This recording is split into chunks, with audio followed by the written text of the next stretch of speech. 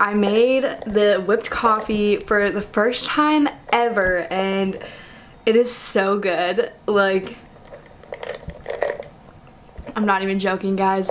It's so good. I was always curious, but I held off for this long, okay? I didn't like totally go into the trend right away, but it's so good and it's with 4 Sigmatics coffee, and so it's instant coffee, and it also has mushrooms though. This is the lion's mane and chaga, I believe, and it's so good. It is refined sugar free. There is only coconut sugar and unsweetened coconut milk in here, and then ice and water, and then the coffee.